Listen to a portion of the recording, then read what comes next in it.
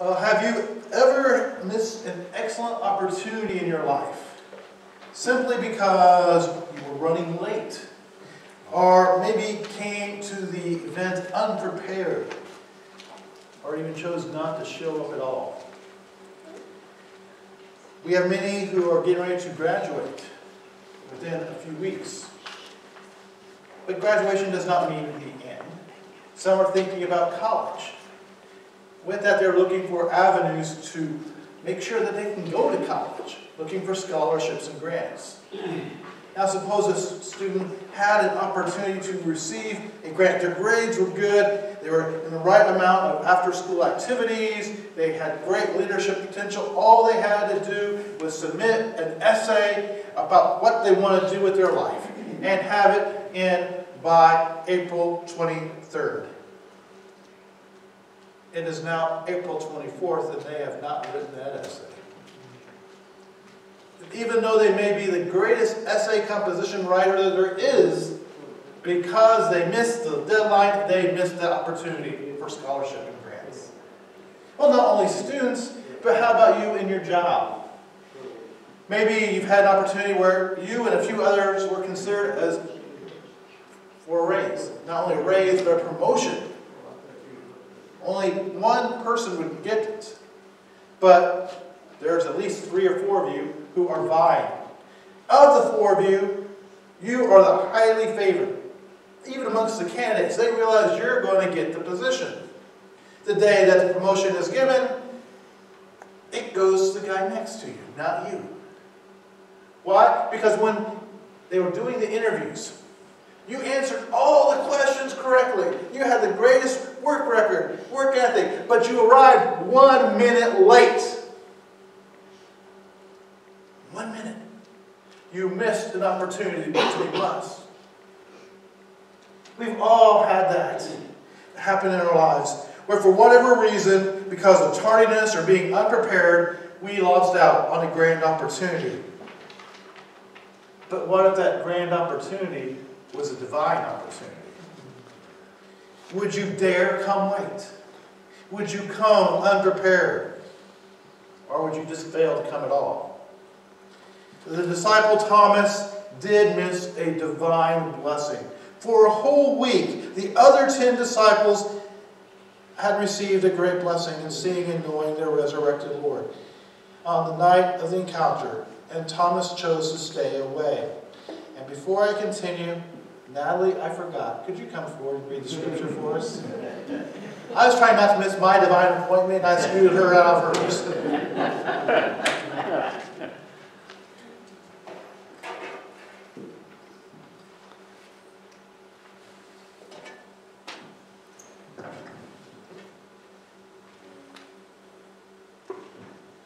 On the evening of that first day of the week, when the disciples were together, with the doors locked for fear of the Jews, Jesus came and stood among them and said, "Peace be with you." After he said this, he showed them his hands and side. The disciples were overjoyed when they saw the Lord. Again, Jesus said, "Peace be with you. As the Father has sent me, I am sending you." And with that, he breathed on them and said, "Receive the Holy Spirit. If you forgive anyone his sins, they are forgiven. If you do not forgive them, they are not forgiven." Now Thomas, one of the 12, was not with the disciples when Jesus came. So the other disciples told him, "We have seen the Lord." But he said to them, "Unless I see the nail marks in his hand, and put my fingers where the nails were, and put my hand into his side, I will not believe it." A week later, his disciples were in the house again, and Thomas was with them. Though the doors were locked, Jesus came and stood among them and said, "Peace be with you." Then he said to Thomas, "Put your finger here and see my hands. Reach out your hand and put it into my side. Stop doubting and believe." Thomas said to him, "My Lord and my God." Then Jesus told him, "Because you have seen me, you have believed. Blessed are those who have not seen and yet have believed." Thank you. Do I get your forgiveness? Thank you. All right. Thomas did miss this great divine blessing which the other disciples had, they met and Jesus came, revealed himself in the resurrected form. But Thomas had chose to stay away. Before Jesus went to the cross, he prayed for his disciples. He prayed that God would protect them and unite them. And he even told the 12 that he would see them again shortly. Yes, the crucifixion was a devastating blow to the plans of the disciples. They had great ideas of what Jesus was going to do. But despite the crucifixion, they were to remain together and wait for the Lord. Instead of seeking the companionship of his fellow disciples, Thomas chose to stay away and remain in a state of melancholy. While the other 10 bolstered and encouraged each other due to their numbers and unity, Thomas chose to brood in a corner by himself and hug tightly to his despair. In doing so, he lost what they got: a visit by the resurrected Jesus. Even after the other disciples had reported to Thomas what they had witnessed in Jesus' appearance, Thomas chose to live in denial. It is reported, as Natalie read to us, "Unless I see the nail marks in his hands and put my fingers there where the nails were and put my hand into his side, I will not believe."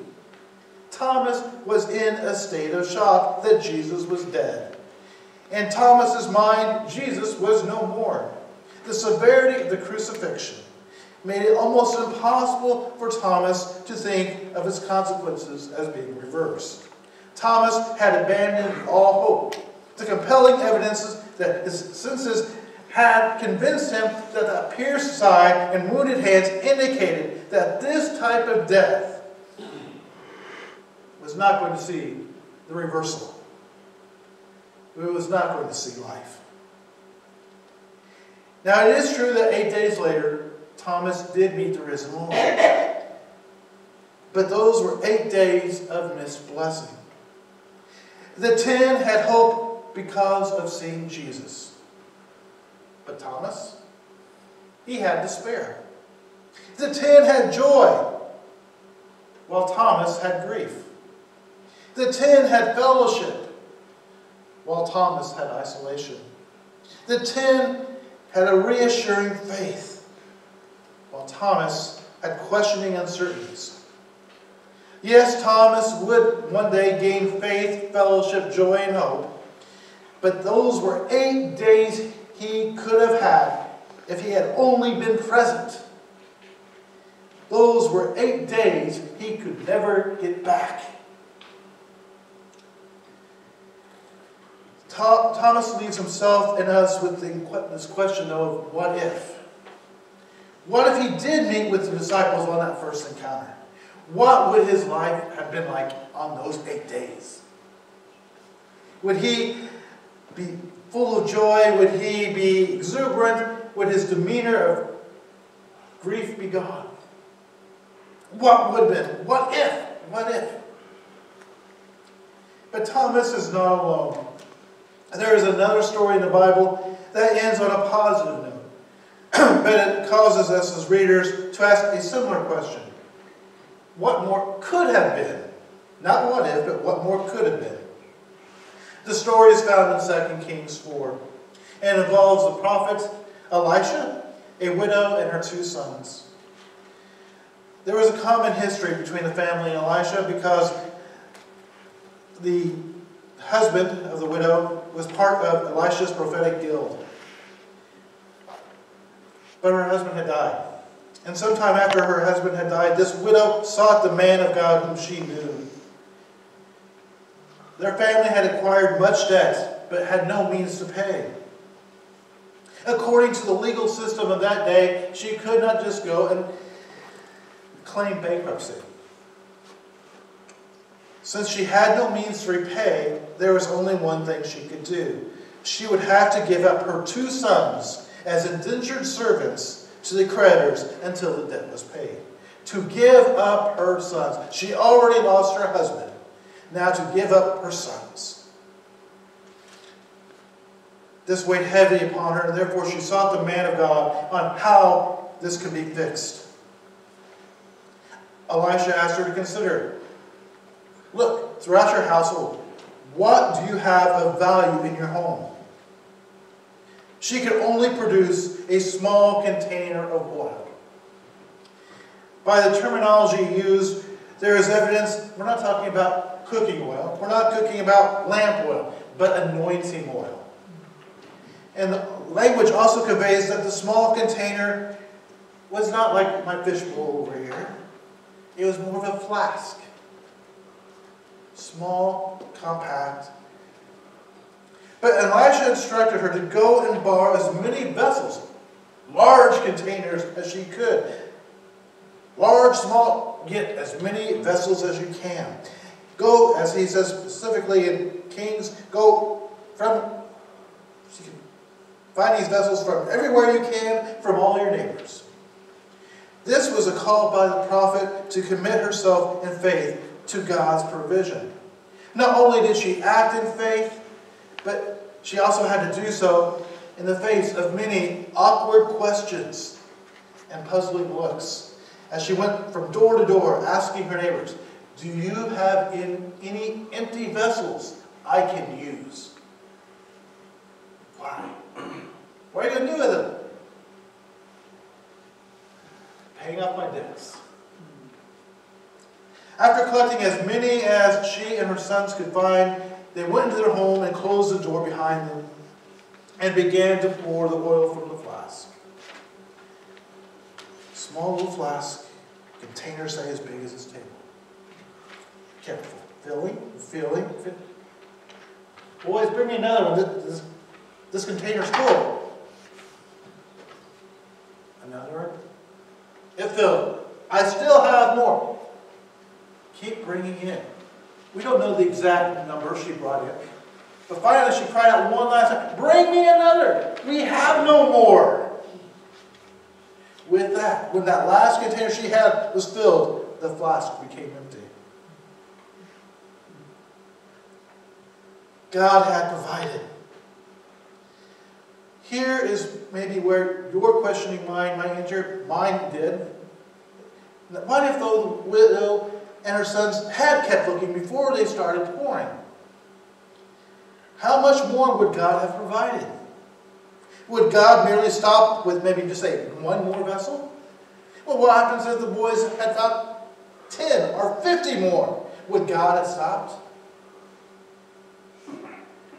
The widow and her sons were reaching out to what God had promised in faith. And what God says is what you ask for and show that you're ready to receive, I will pour myself out. So whether it be 1 more, 10 more, 50 more, or even if they could find 1,000 more, God would have filled every single vessel. That is our God. He owns the cattle on 1,000 hills. So he's going to be able to fill 10,000 or 1,000 containers of oil. I'm not sure what anyone's going to do with 1,000 containers of oil. I guess there's going to be a lot of anointings. But God could do it. God is ready and willing. But not only was she blessed in this process, God had used this widow to be a blessing to others. Yes, she did have the oil. This way, she could make sure her sons were not sold into servanthood. She could also pay back the creditors. She had surplus to live off of from the sale of that oil. She was taken care of, but she also blessed the creditors. They had someone who paid their debts. They also blessed the community. A surplus of oil, which could be used when there was a time of need. And she isn't just giving the cheap oil. This is oil produced by God, and God never gives second best. This is the finest, purest oil. She also blessed the community not only with the oil, but by seeing the hand of God at work in her midst. They may not have seen what she was doing behind those closed doors, but when they knew she went in, she was only carrying a flask. Now she's carrying out all their containers, which were empty, now filled with oil. God is doing a mighty thing, and the people were invited to participate. This is a great story, but stories which are nice are nothing if they don't have a lesson. They're meaningless. So what are some lessons we can take from the widow, as well as Thomas? One truth is that we need to heed is that the measure in which you desire God is the measure you have God. If you only want God a little in your life, well, He's not going to push His way into your life. He will give you what you're asking for. If you only desire a small portion of God, you are robbing yourself, though, of a great blessing. What if the widow had simply gathered 5 containers? Would her actions demonstrate that she really wanted God to intervene? Or was she expecting the answer to her problem to come from somewhere else, like maybe Elisha? Luckily for her and for us, she wanted God on a grand scale. She went from neighbor to neighbor, household to household, whether she knew him or not. I need your vessel. I need your container. I want God to do something to save my boys. She wanted God. It did not matter to her what looks and questions she got from the public. All she knew is that she had to do all God wanted her to do, and God would provide. When God is wanting to use us and bless you, how much and how willing are you allowed to meet with God? How much? Are you saying, God, answer my little request? But God says, I want to give you this. Why are you asking for this? I'll give you that, but you're asking too small. Another truth is that we must not only be wishing to see God, but diligently pursuing. Merely wishing gets us nothing. But pursuing God gets us God and all that He has to offer. What steps are we taking to meet this God? What steps are we doing now so that we are prepared when we do meet with God? Are you prepared to receive all that He has to offer you when you do meet with Him? Wishing will get you nowhere. Pursue and prepare to meet. And a third truth is, if we want to see great things done in our lives, we must be the ones who do the work. The widow had the need. She could have simply expected Elijah. You go get the oil. You go get the vessels. But no. She is the one who needed God, not Elisha. Elisha could have done the work, but the effect would have changed. The widow would now become dependent upon Elisha and not upon God. Her faith would have been not stretched, only Elisha's.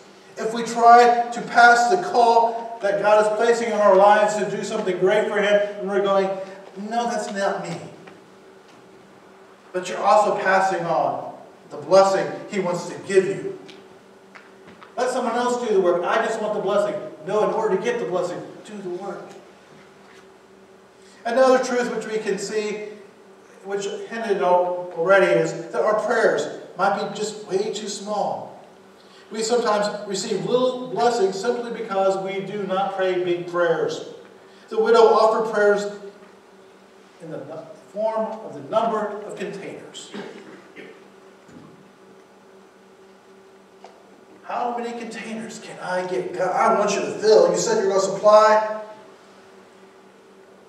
I'm offering a big prayer.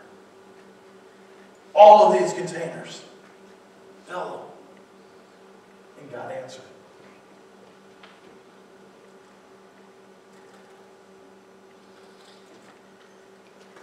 In the same vein, though, another truth can be learned. God does not simply allow His blessings to flow haphazardly. The oil, as it got near to the top of the container, the widow knew that this was a blessing from God and should be relished. She was not going to let it overflow. God does not allow His blessings to just go willy-nilly. It's there for a purpose. So she had to raise the flask each time it got near to the top, in faith, assuming that when she started the next one, there would be oil. Never wasted, Never just going splurging all over the place. It was there for a purpose. And when there were no more prepared vessels, the oil stopped. Sometimes we pray that God will pour down blessings upon us. And we expect them to flow from heaven like rain. And all we have to do is just dance out in it and enjoy it. But God's purposes, God's blessings come with a purpose. We have to gather His outpouring. Therefore, we must prepare ourselves, the church and the community, to receive the blessings that God desires to pour out. It's one thing to pray for these blessings, but are you ready to receive? We must be like the farmer who wants to ensure that when the rains come, despite the drought that is going on, there will be water for a long period of time. He will start digging irrigation ditches. He will dig out a pond. He will dig wells without a rain cloud in the sky.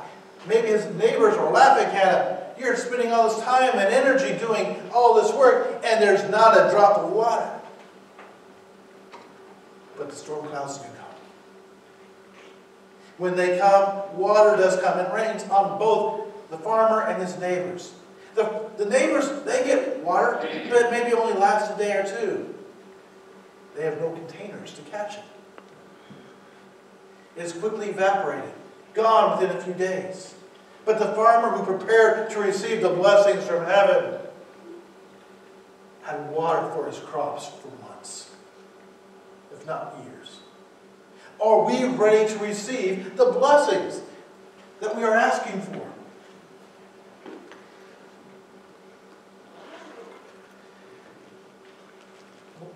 Thomas missed out on his blessing. And because of it, he wrestled with doubt. For 8 days, he gave in to despair. And there was no joy in his life. If he had remained true to what Christ had promised and prepared himself for the resurrection by staying with the other 10, Thomas would have known the power of the resurrection as well. Only 8 days earlier. We find victory in Christ. But he did not at that time. Brothers and sisters, it has been said that the church is 20 or more years behind the rest of the world. We are slow to embrace the latest ideas. Because we are slow to embrace and try new things, the world sees us as outdated and outmoded. While I do not discourage the necessity of wisdom in discerning a situation before diving in, I do believe there is more that the church can do to not only catch up with the world and its problems, but to be ready with an answer, an action. An answer in action before they even raise the question. Why? Because we have God. He is pouring down the answers. We are to be ready, but we're not just staying with the world. We're behind the world. We need to catch up. We need to tap into that resource.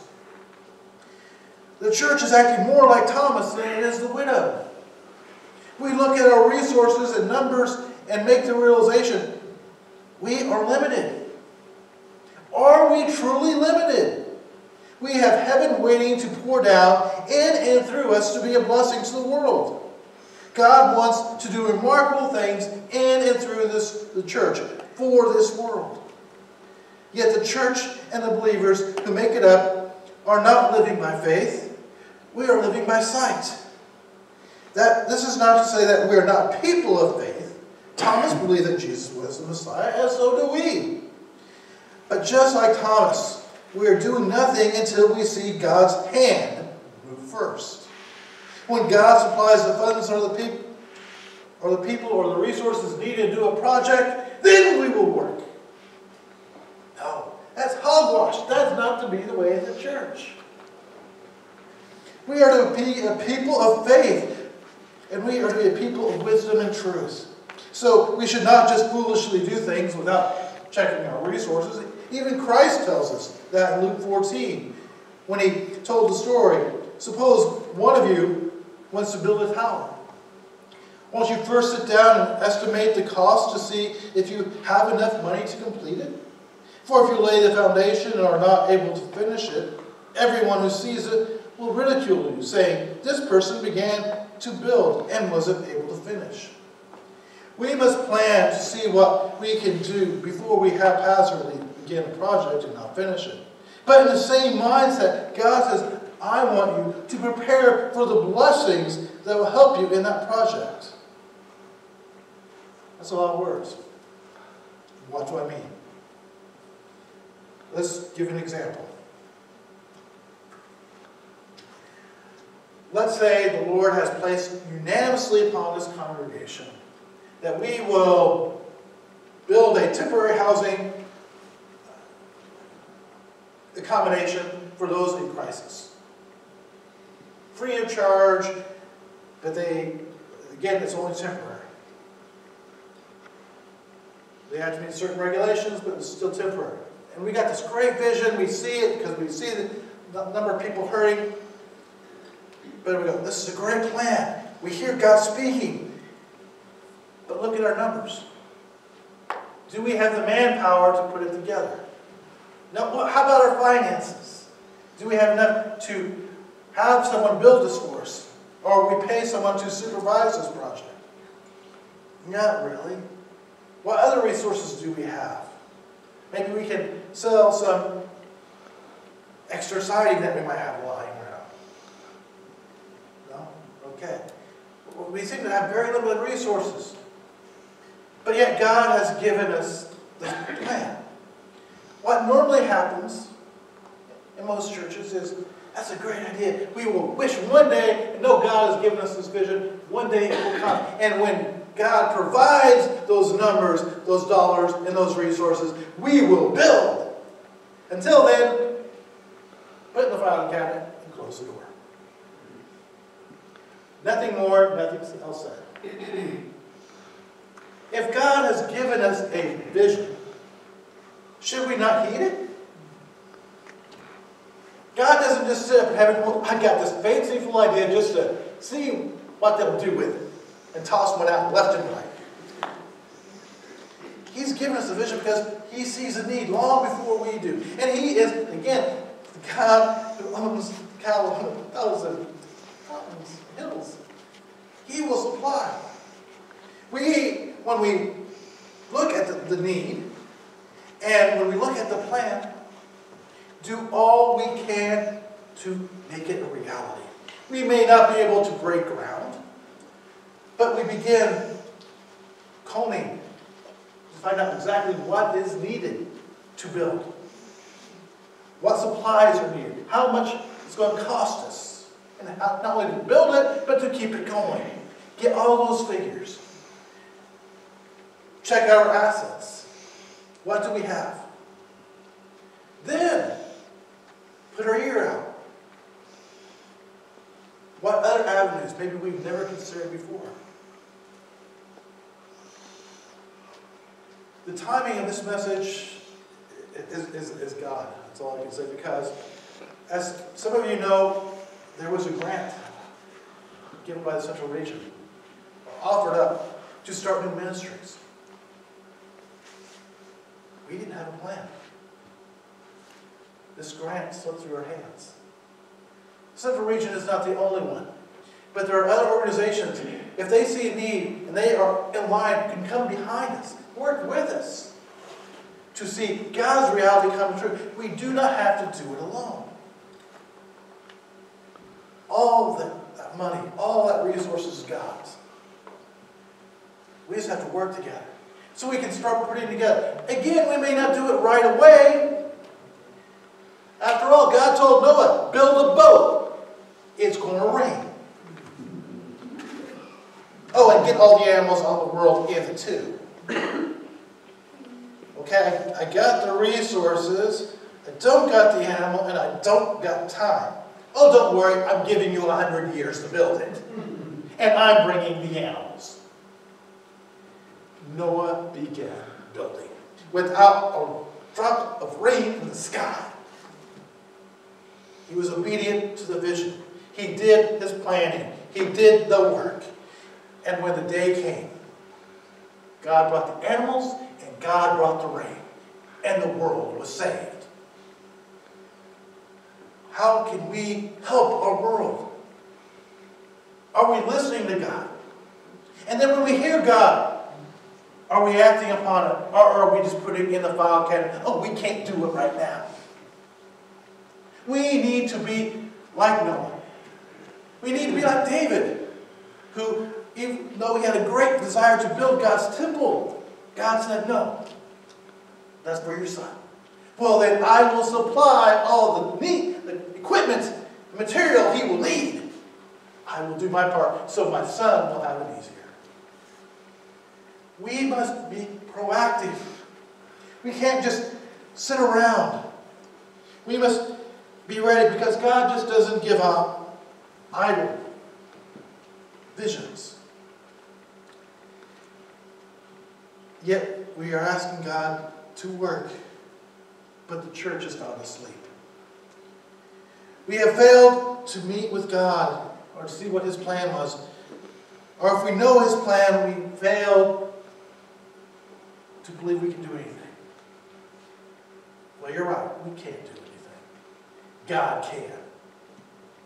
We rally behind Him. If He says it's going to be done, we don't know when, we don't know how, but we trust in Him. We will do all our part. We will put those timbers together to build our own ark, if God calls us to. We will gather our containers to receive all the oil that God wants to pour down upon us. But we've got to be going. We've got to take what God has given and not just wait until we have all the pieces of the puzzle together. Guess what? We will never receive all the pieces of the puzzle together until we're on the other side. I'm reminded of that every time I go to Mission Village and see the puzzles on the table. Because there's like 3 or 4 different puzzles, and none of them have the same, all the pieces. And you got to figure out which puzzle it goes to. But that's how it is. God has all the puzzle pieces. He's just saying, use what's before you, work with what you got before you, and I will bless you. In the book of Joshua, Joshua made a very profound statement, which most of us have heard, and it's impressed upon us. And it says, he said before the house of Israel, as for me and my house, we will serve the Lord. Well, I'm not as a great of a leader as Joshua. I'm not a profound speaker either. But I have my own statement this morning. As for me and my house, the 8 days of Thomas are over. We will prepare for blessings of the coming of our Lord. Are your 8 days of Thomas over? Are you preparing for the blessings of the Lord? May this be your heart cry. May this be your lifestyle. Expect God